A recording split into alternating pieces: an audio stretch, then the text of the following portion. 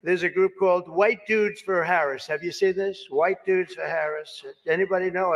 Are some of you here? White Dudes for Harris? Doesn't sound like it. But I'm not worried about them at all because their wives and their wives' lovers are all voting for me.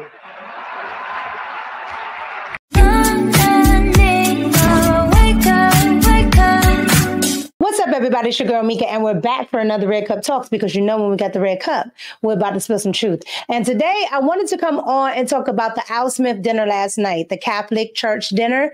And last night, when I tell you Trump brought the house down, he is king of the roast. He is king of the roast, okay? Now, unfortunately or fortunately, Kamala Harris did not make it, all right? But she did send in a video, so we'll play that as well. And then we'll get into the media, the mainstream liberal media, going nuts over what Trump said, like they do with everything, you know, the derangement syndrome, child. But anywho, let's get right into it. Here we go. Tradition holds that I'm supposed to tell a few self-deprecating jokes this evening. So here it goes. Nope, I've got nothing. I've got nothing. There's nothing to say. It's not my normal crowd. Believe me, my normal crowd is younger, has a lot more energy, but you have certain advantages too, like cash, lots of cash. But many of you are Manhattan liberals from the media and the Democrat Party. I always say the Democrat, you know, Chuck doesn't like that. He likes Democratic, and it sounds much more beautiful, the Democratic Party. I always say the Democrat Party because it sounds worse. All polls are indicating I'm leading big with the Catholic vote, as I should be, But I don't think Kamala has given up yet. She hasn't. Instead of attending tonight, she's in Michigan receiving communion from Gretchen Whitmer.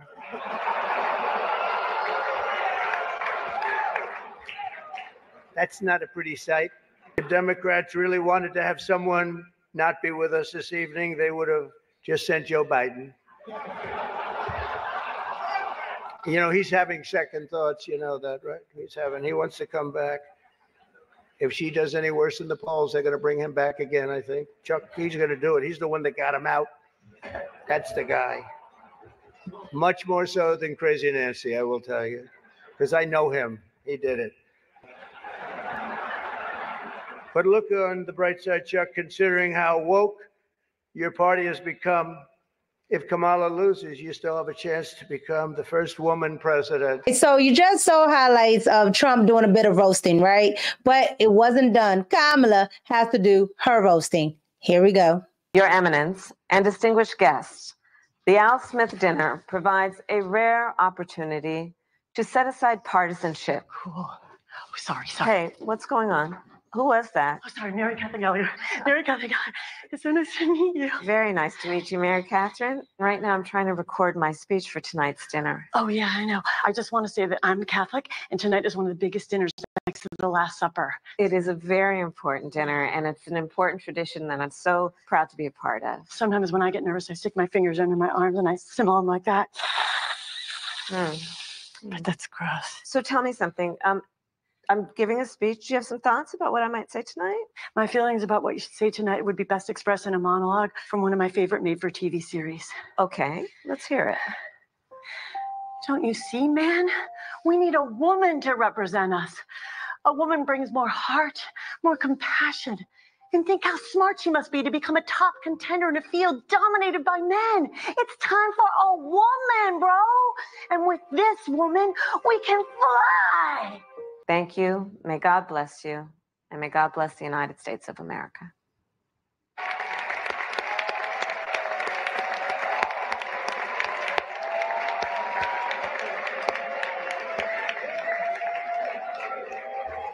I don't even know what that noise you're making is. Sort of, I don't know.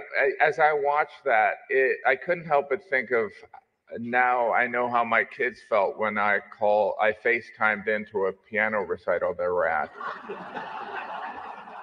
Anyway. Okay, that was Kamala's video, all right? And when Kamala decided to do all of that, it was cringy to me. It was just cringy. However, I digress.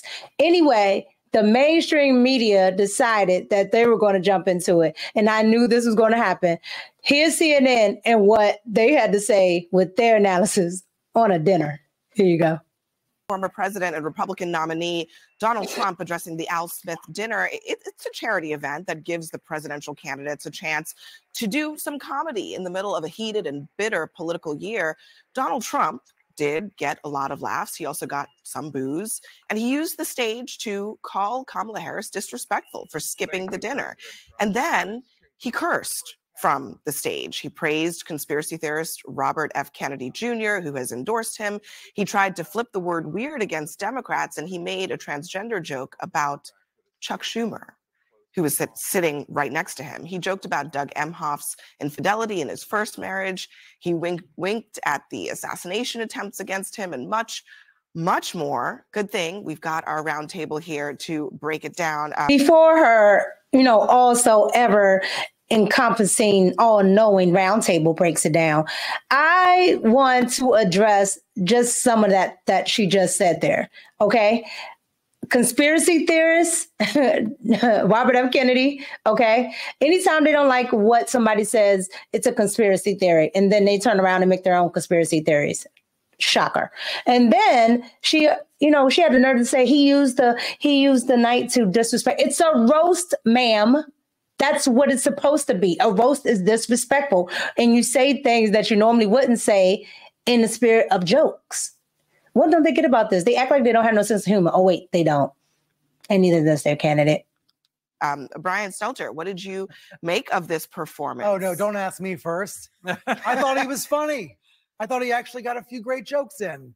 I thought the best moment was we talked about the assassination attempts and made light of what he's experienced, because I think he's experiencing real trauma, real PTSD as a result of the shootings, but he's still able to have a light moment in this room.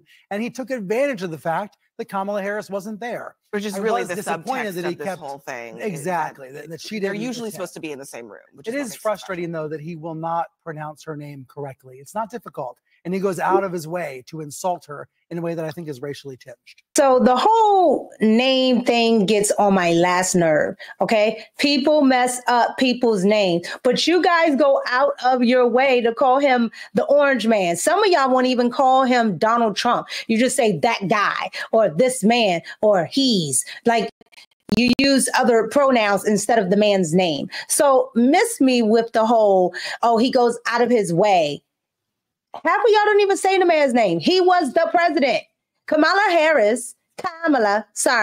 has been the vice president and a senator and an awful prosecutor. She has never been president of the United States. And yet you still don't respect this man. So miss me with the disrespect. The fact that she's not there, Bomani, smart move, not so smart move. I mean, she put out this video in it, and actually they brought in like a real comedian to do the bit with her.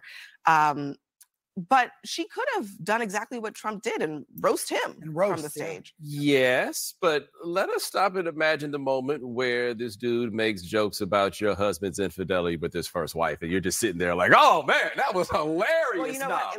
I have to say, if you were watching, Jim Gaffigan, who was on right before Trump, made a joke about grab them by their you-know-what with Melania Trump sitting right there. Yeah. She was not amused. Well, I mean, the audacity of Trump to decide, like, you would think some game-recognized game would come up at that point. You're like, nah, I think we're going to leave that joke out of here. I don't feel like I'm the person who could tell this. But it is difficult for me to listen to him. It's supposed to be self-deprecating, like you're able to talk about yourself. So I'm not understanding why he can't make that joke. And it's not his fault that Doug doesn't know how to keep it at home. Y'all are mad that there is a scandal there. You guys are mad. Like, it is what it is. You guys can use a sound bite and make Trump a whole artist. You know what I mean by artist. You can make him a whole artist, but you won't talk about Doug and him beating his ex-girlfriend. Like he literally beat that girl, right? And they showed text messages, they showed emails, and you won't talk about the fact that, yeah, he is not only a cheater, he got a whole nother woman pregnant who happened to be the nanny. Hide your kids, hide your wives, hide everybody around Doug. Joke right now because nothing feels funny.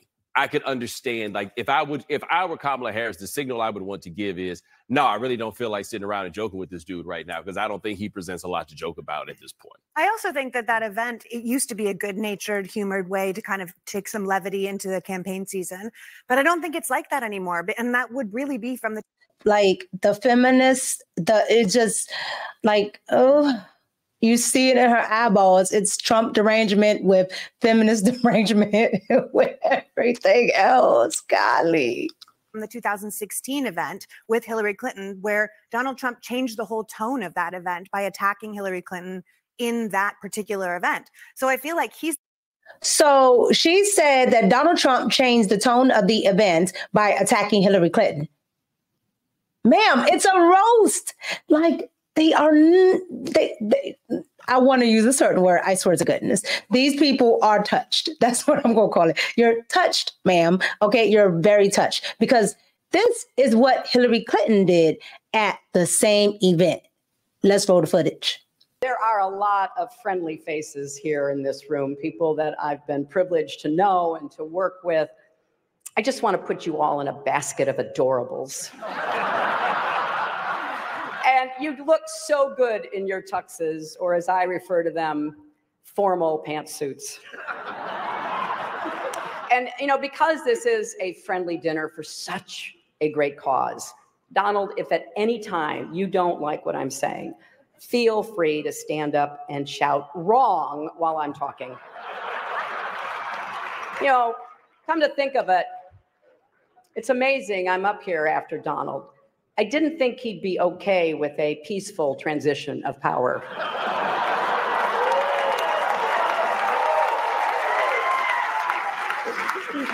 And Donald, after listening to your speech, I will also enjoy listening to Mike Pence deny that you ever gave it. But remember, if you're not happy with the way it comes out, it must be rigged. And it's always a special treat for me to be back in New York, a city that I love and which I think truly embodies the best of America. You know, don't you think? People look at the Statue of Liberty and they see a proud symbol of our history as a nation of immigrants, a beacon of hope for people around the world. Donald looks at the Statue of Liberty and sees a 4. Maybe a 5 if she loses the torch and tablet and changes her hair.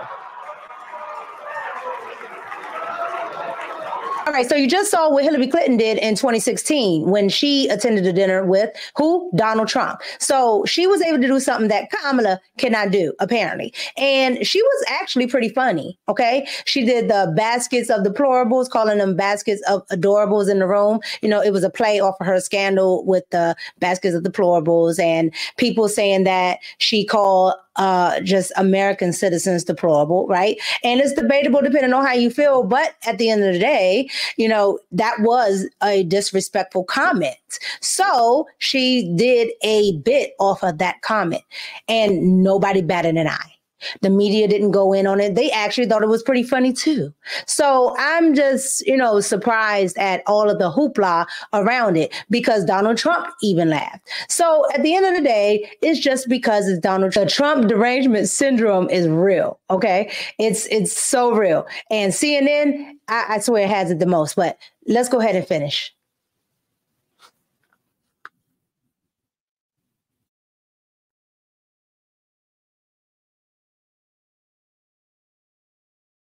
He's the one that kind of changed the tone of that to begin with. And then it's a Catholic event where Kamala Harris is running very distinctly on returning the rights of Roe to people. And this is a group that really, really loves that those rights were taken from women in the country. So it feels like, you know what? She only started her campaign in July.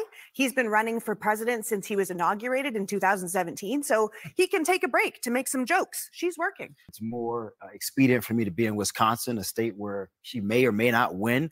For Trump, I think it's important because a larger percent of Catholics don't vote. They're infrequent voters. So if he can turn out 4 or 5% of those voters in some of those swing states, that may make a difference for him in November. Right, but sure, Michael, this was not an event for evangelical Christians. This is an event for Catholics. Biden won the Catholic vote in 2020, and Trump won the Catholic vote in 2016. So it is an immensely important population, especially in states like Pennsylvania. Huge Catholic population, huge ethnic Catholic population who respond to cultural Catholic things like talking about Catholic schools. That is an enormous, I am Catholic. It is a very, very deep part of our culture is our Catholic schools. They're constantly under budgetary issues and a lot are closing. This was a perfect time. She could have had a lot of smooth things and no one would have noticed if she may have gone, but people noticed that she wasn't there. I thought he had some great one-liners. The line about, he was talking, now I'm going to forget them all, of course, on live TV. The Eric Adams joke was very funny. Yeah, that was There were a couple Eric Adams. There were a couple jokes that were really good. I want our politicians to roast each other. I want them to be able to be in the same room and find common ground. But I think But to it's Lee's, hard right to now. Lee's point, it does kind of strike me that the Harris campaign is sort of tacitly saying, hey, this ain't normal. The last thing I would want if I were Kamala Harris and Trump managed to win this election is that you got a bunch of video with me after the fact kikiing it up with Donald Trump when we have no idea what this man is capable of if he winds up winning this again. Like, I would not want to be the person immortalized in that way. Okay, there you have it. Trump derangement syndrome on point, on display. Look, CNN, they're not going to let it go, okay? They're going to keep doing this before, during, and after the election, okay? And I'm telling you, it's probably going to be even worse because they're going to find all reasons to come up with something of why she lost because she's losing in the biggest key state. So maybe it is important for her to be there, okay? Because she is right now losing big in early voting. And in Michigan is neck and neck. So maybe it is a good thing, maybe not. I don't know. But she should have went to that dinner. She has an airplane, Air Force Two, where they're going to just fly her around anyway. Okay, so she could have went to the dinner and flew right to her next destination, but she didn't want to do it because she cannot deliver. That video was a travesty. It sucked. It was cringy. So yeah, maybe she didn't want to see that response in person. Do you think CNN is right on point with their Trump derangement syndrome and that she shouldn't have gone and she can't be kikiing with them and she can't, make him normal? Or do you think these people are just nuts? Okay. And it's just a dinner to show, good faith, to be able to sit down with your arch enemy. I mean, even enemies broke bread.